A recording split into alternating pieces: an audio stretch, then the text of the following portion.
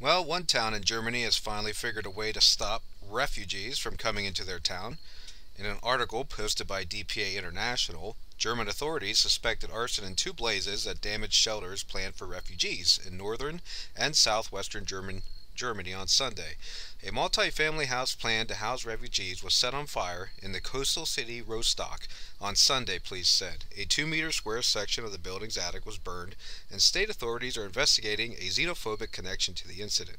It is unclear if the unoccupied building, located on a federal highway, can still be used to accommodate migrants, police said.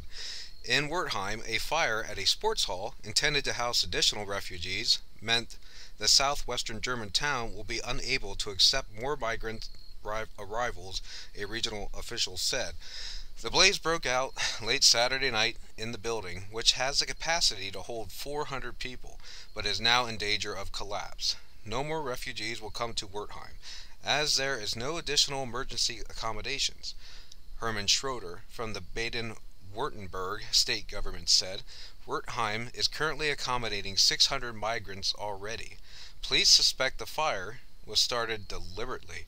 Two cars belonging to members of pro-refugee initiatives were set on fire in northeastern Nuremberg on Saturday. Both vehicles were completely burned out, and a nearby van was also damaged. No one was injured in the blaze, which police suspect was politically motivated, Regional Interior Ministry spokesman Ingo Decker said on Sunday. Brochures and stickers that read "Refugees Not Welcome" were found on the doors and lanterns in the area.